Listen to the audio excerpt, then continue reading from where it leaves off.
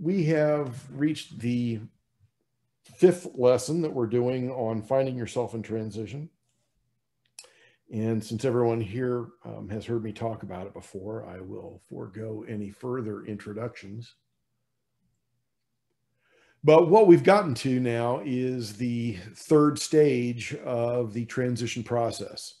And, of course, those three stages are an ending, the void, and new beginnings. And the title today, New Beginnings, the Promised Land, reflects the fact that Bob was using the Israelites' journey from Egypt through the desert into the promised land of Israel as a metaphor and as an illustration of what this process is for us as human beings. And so what Bob says is a new beginning starts as an internal experience, often a very subtle one. We may detect the inner cues, or we may not be aware of the new beginning until there is an external change in our life. And, it's funny, I think this especially shows up in relationships and careers. I mean, I know in my own life, a lot of the new beginnings have been the result of something fairly dramatic. And maybe that's just me. But I've seen a lot of people who over time suddenly realize that this relationship, this marriage that they're in just it's not working anymore, or, they've grown apart from this person, or that this job is just, they used to be excited about it and it just leaves ash in their mouth when they, get in the car to go to work. And it's not necessarily because their partner changed or because their place of employment changed. Maybe nothing has changed. And that's the problem, because they've been growing in ways that they may not be completely aware of internally. Maybe you've been reading some of those spiritual books somebody gave you, or something that you heard in church has been kind of working at you in your subconscious, or, maybe you started listening to Brene Brown's podcasts, or, whatever, but in some way you have been outgrowing the old you, and it's slow, but one day you look around and it's like, something's not right here. It's just not, it's not the same. And what's happened is, your mindset's changed. And as, Brad says in the little meme I have on there, to change your life, you must change your mindset. And kind of it works in the reverse as well. If you've changed your mindset, it will change your life in one way or another. So in the Bible, we talk about as above and so below. And, kind of the old school version of that is echoed in the wording of the Lord's Prayer, on earth as it is in heaven. But metaphysically, what that actually means is, as Bob explains here, when a new beginning takes place, the external circumstances of our life begin to reflect the internal transformation that has already taken place. So metaphysically, heaven is our higher consciousness. And the idea is that on earth, here in the manifest realm, here where I can touch it and feel it and, reach out and grab my desk or whatever is in front of me, that if I've made changes in heaven, in consciousness, if I've begun following the I am that I am, the Christ that I am, that at some point that will manifest itself. That's going to change things. It's going to do something in the real world. And it will be because I have changed internally.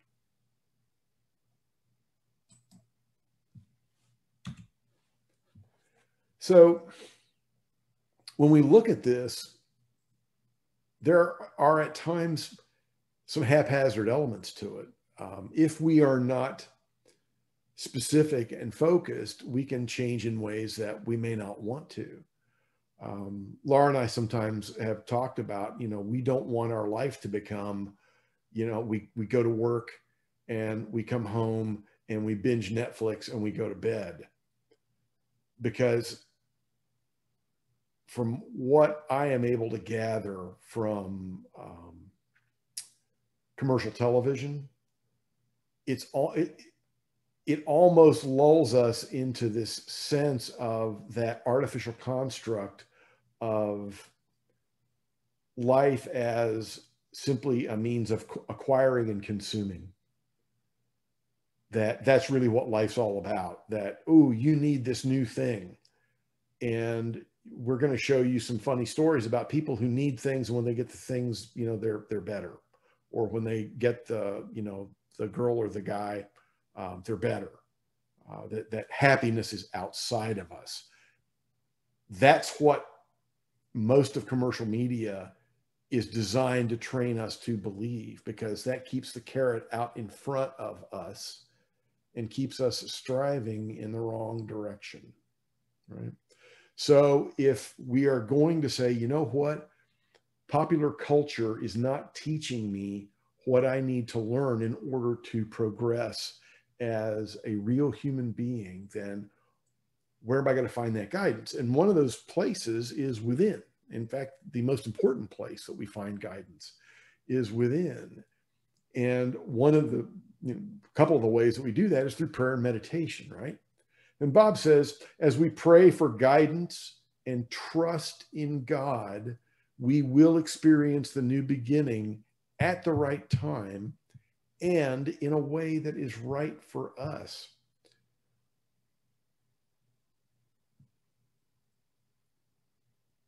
A lot of people have problems with prayer. And, as I've said more than once, trying to pray is praying. It's not like you can do it wrong. I know that, and I may have shared this with you, when I first started to go into ministry, the one thing that scared me the most was having to pray with people out loud. That was the one thing I thought, I'm probably going to do this wrong. And, I just had to get over it. We even had exercises in our prayer and meditation class where Bob, actually, I took prayer and meditation from Bob Brumet, the guy that wrote this book. And he would put little slips of paper with prayer subjects in them like just in a little basket or something and pass it around. And we would all pull the slips of paper out. And then each of us would have to lead a prayer based on, whatever it was. But, for most folks that aren't required to do that, the real thing is, are you praying? And the thing is it's one thing to just, like in quick moments, say, when you hear somebody, got diagnosed with COVID, you say, oh, please God, take good care of them. There's nothing wrong with that. But what I think we need to do is develop some kind of a prayer life where we discipline ourselves to saying, okay, every day when I get up, or every night before I go to bed, or, like our Muslim friends, 5 times a day. And if you think about it, before you get out of bed, before you go to sleep, and saying grace at all 3 meals is 5 times. Even if it's just those things, we stop and we drop into prayer and we get connected. If we make some kind of habit, some kind of regular connection with God, it's going to change us. I can say that, personally from my own experience through the process of recovery, that when I was, first began praying on a regular basis, simply to be and stay sober, it changed me, and it changed me at depth. And I could not have predicted the way that it was going to work out. But, like Bob says here, the right time and in a way that's right for us. It was certainly the right time in a way that was right for me. So what he talks about is the idea that sometimes we may not be honest with ourselves about what it is we really want. And that if we want to really have a new beginning, if we really want to break with the past, that we have got to get honest with ourselves about what it is we want. I titled the slide, "Tell me what you want, what you really, really want." Every time I hear that Spice Girls thing, I think about one day in my, I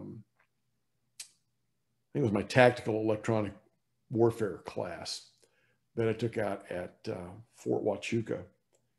And I can't talk a whole lot about the specifics because it was all done in a top secret environment. But the day that they had the guy come in to teach us about space operations, he kept saying, "Tell me what you want, what you really, really want." And his point was, when your space guy comes in, he knows about things that he's not allowed to tell you about. So what you have to do is not try to guess what his tools are, not try to, guess what it is that's possible, but simply say what it is you really want to have happen in that area. And he may be able to bring something to bear that you don't even know is in the inventory right now. And the universe is a lot like that. There are things out there that are available for us that we have no idea of. I had a friend in ministry who just, when she found out that I was coming to Baton Rouge, and, I didn't come here for a church. I came because I came with Laura. And she said, "Just stay open." And so what that means is I need to decide what it is I really want in my experience here and be completely open to whatever it is that shows up.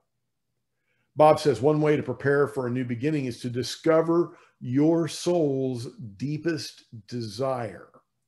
And then he says, there are some specific questions you may ask in order to facilitate the discovery process. What's funny is that, I think without having read this chapter beforehand, when we were talking about coming to Baton Rouge and what I would do here, Laura actually asked me to consider some of these questions. And, they're really basic, but a lot of us probably gave up asking ourselves these questions after we left high school.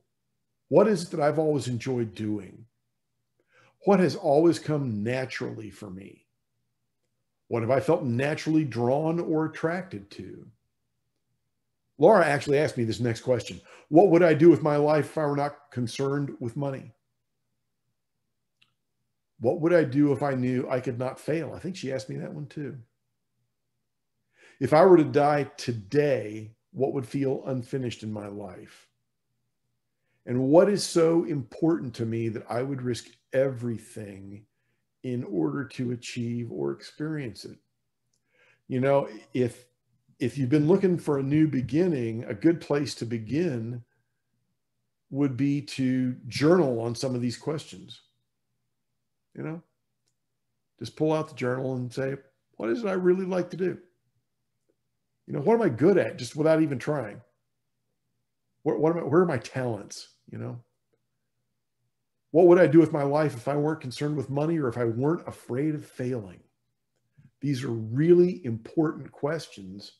But if we can answer those and then begin to, focus our prayer and meditation life in that direction, simply allowing ourselves to put out the idea of the experience and not necessarily how it shows up. In other words, what I want, what I really, really want, but not necessarily how it's going to get there, right? And that's how we target our specificity. In the all of the visioning board classes that you can take and all the things that you can learn about visioning, people tell you to be very specific. But what is not helpful is being very specific about exactly what's going to show up in your life. It's the experience, how that's going to show up. may end up surprising you. Bob says, how specific should we be in I can say this, in envisioning desired results?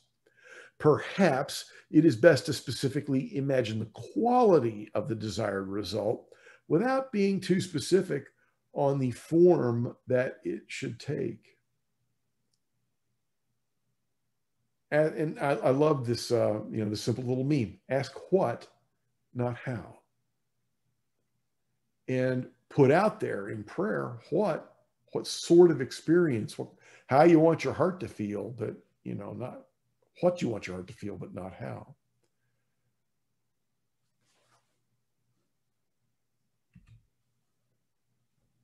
Bob says, it seems that we are in a partnership with God. At times we need to act, and at other times just be still and listen. And, my commentary on that was, it's kind of like marriage. Sometimes I got to get off my butt, and sometimes I just need to sit still and listen. That's fair. I love this quote. Enlightenment is constant awareness of this world as inherently divine, of life as a loving partnership with God, and every moment as an opportunity to offer and receive, to give and receive love.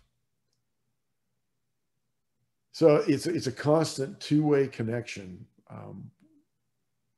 We give and receive, we listen, we act. That being still and listening is extremely important. And the way that I do that is through meditation. Some people find it in their dream lives. Some people find it through journaling. But there are times when, our culture is so wrapped up in people doing all the time. And there's very little time left for us to simply be. But it's often in those in-between times, which is what the void is all about, that we really hone in on what it is that is really ours to do. Now, when we take off in what we think is a new direction, but we're really not ready, that creates what Bob calls a pseudo beginning. And we talked about false starts from back in the void. The idea that, you may leave the void too soon. You haven't really worked out your stuff, and you take off, and it usually ends in disaster, as it did for some of the Israelites who tried to rush into the promised land, before they were supposed to, and they got crushed. Bob says sometimes we may create an external beginning before we are internally ready. What we've then created is only a pseudo beginning, not the real thing. And, great examples of that are something that in recovery we refer to as a geographic fix. It's like when I think, okay, things haven't worked out well for me here, but I'm going to move someplace else and start all over again, and it'll be better. Except I'm taking me with me. There's the old story about the guy that arrives at the gates of a city, and the gatekeeper, kind of stops him and asks him what he's doing. The guy says, well, I'm looking for a new place to live. Can you tell me what the people who live here are like? And the gatekeeper says, well, what were the people like where you were before? And the guy talks about how horrible they were. And the gatekeeper says, well, people here are a lot like that. And the guy moves along. And then the next person shows up, and it's a woman, and she asks the same question. And the gatekeeper asks her, well, what were the people like before we lived? So people were great. Loved them.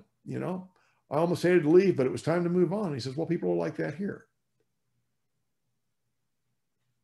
Because it's who we're bringing with us.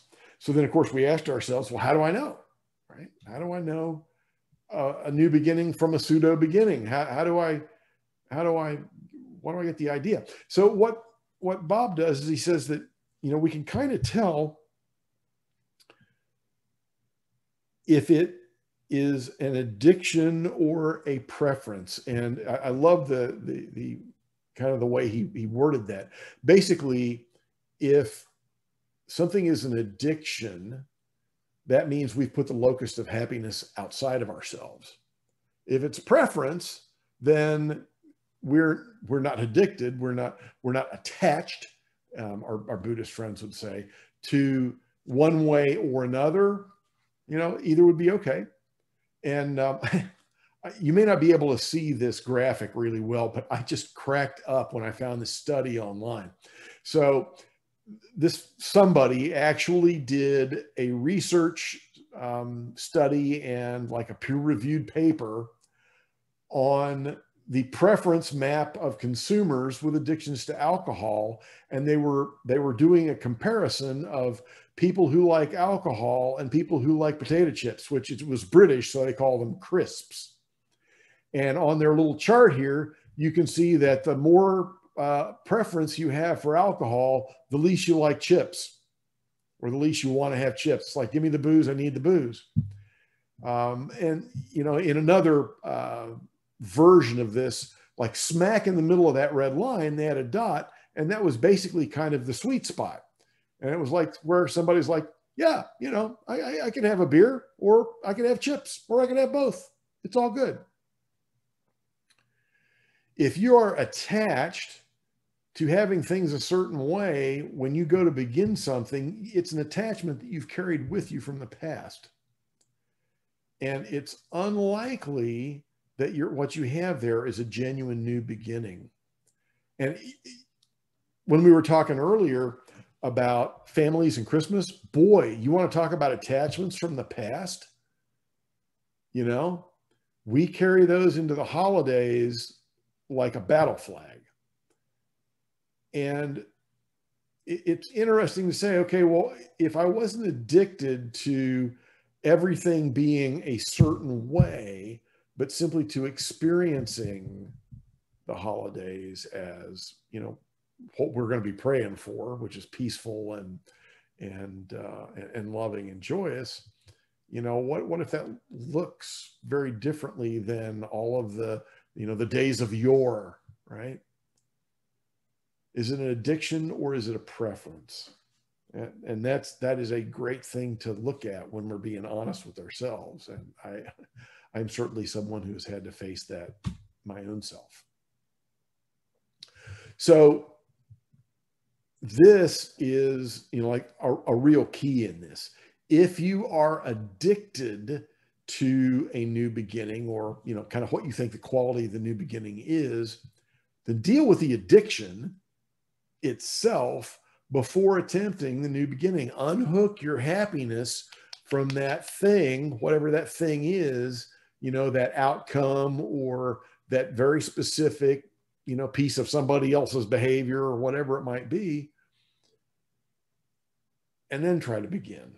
Because until you do, it's going to end up the way that it always has in the past. It'll be a pseudo beginning and not a new beginning.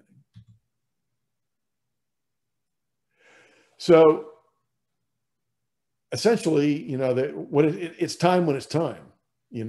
Bob says a true new beginning will occur only after we've completed the work from previous stages. And when we are internally ready, we will somehow find a way to create a new beginning. We may not know how to do it, and that's okay. But when we're ready, we're ready. Laura and I were watching the second Narnia movie last night, Prince Caspian. And one of the things that I liked about him was when it's finally time for him to be handed the kingship, he says, I'm not ready for this. And, of course, Jesus Lion tells him, well, then, that's the proof that you are ready, basically. Is, that's how I know you are ready, is because you think you're not. Right?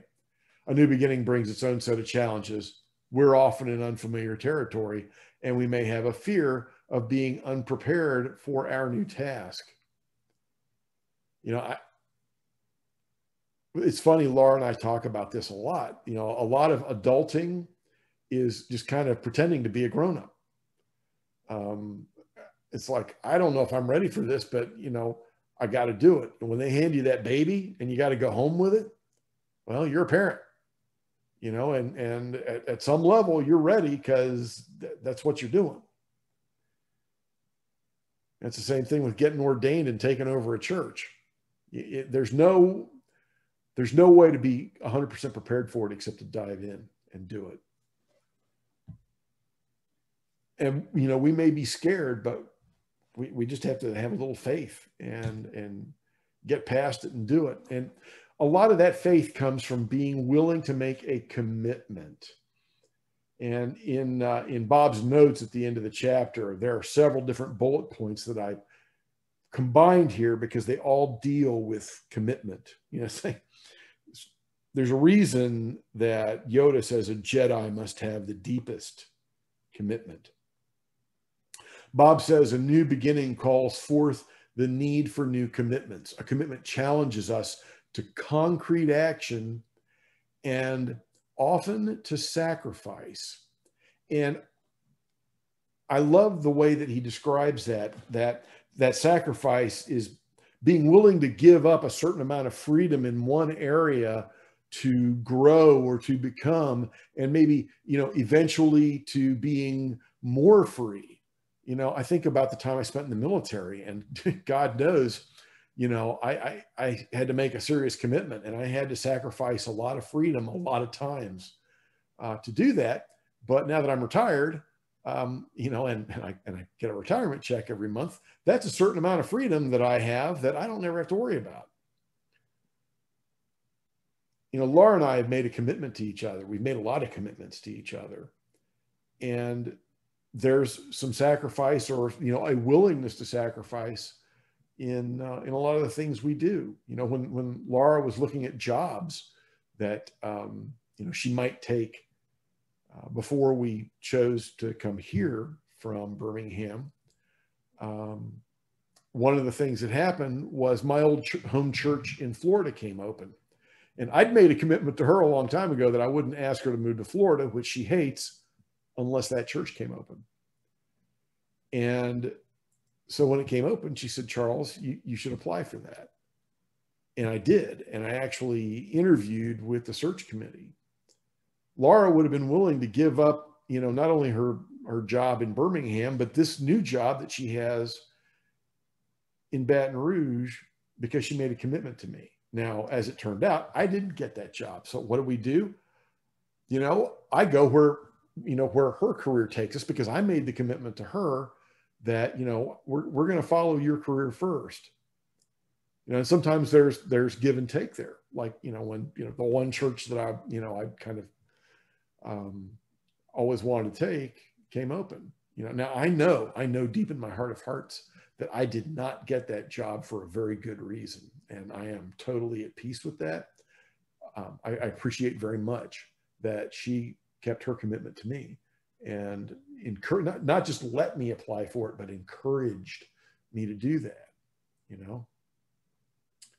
So as he says, a commitment challenges us to concrete action and often to sacrifice. A true commitment is not to anything outside of yourself, but is actually a commitment to yourself. And that almost bears saying twice. A true commitment is something that is actually to yourself. It's an agreement to sacrifice in some area of your life in order to enrich other areas of your life. Now, this is a big one. Making a commitment means risking failure or rejection. So unless we're willing to face our fear, we will never make a real commitment. When I have committed to doing things, right, I have risked failing, and boy, have I ever failed a lot. I mean, I went to California and got a master's degree in directing for theater and film because I was committed to trying to get into the Directors Guild training program. I actually, out of however, like 1,000 people that they test for it, I was one of the 100 people they interviewed. I didn't get into one of the 10 slots, but I committed to giving it a shot. And I've made a lot of other commitments along the way. Some of them have not worked out at all. Boy, oh boy, have I ever, like Will Smith says, fail fast, fail often, but fail forward. And if you don't commit, you can't get into that possibility, right? We have to get past our fear of failure. Everybody who has ever achieved anything important has failed somewhere along the way, right? A true commitment puts very powerful forces in motion. To be committed is to accept responsibility for being a creator in one's life. No great thing has ever been accomplished without commitment.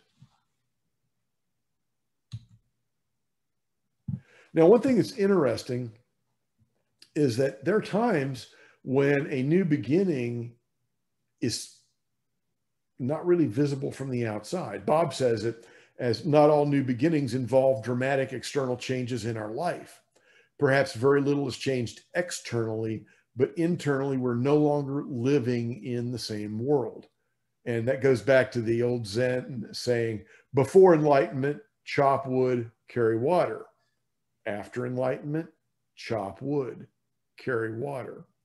You know, the difference is in the consciousness we do it from. Many of us may become very different people on the inside, but, you know, maybe we have the same job.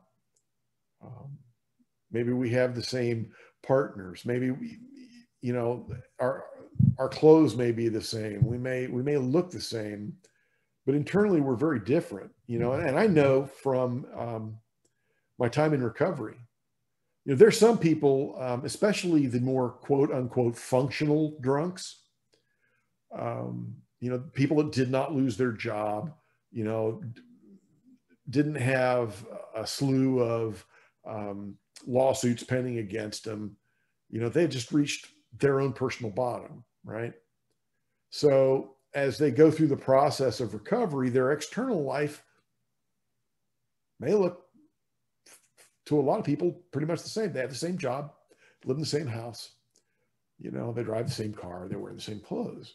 But I can tell you, on the inside there, it's a whole different human being. So returning to the Bible story, the children of Israel under the leadership of Joshua finally conquer the promised land. Now, you know, and of course we know Moses gets them there. And Moses metaphysically is, you know, the drawing out. And Moses did, in fact, draw them out of Egypt, out of slavery, out of the sense consciousness. So what is it that takes them into the promised land, into the new beginning, into the land of the I am? Well, it's the embodiment of, you know, the warrior, those qualities of strength and discipline and courage. It takes strength and discipline and courage, you know, to get us, to make that commitment, to be brave enough to let go of our addictions and say, okay, universe, I'm open to what you show up with, and move us into the promised land. So as he says, you know, Joshua is the symbol of a warrior, an embodiment of the qualities of strength, discipline, and courage. And these are all needed for a new beginning. And this is, I think I mentioned this last week, that the names Joshua and Jesus both represent expressions of the I am, the Spirit of God individualized in and as each and every one of us. So it is.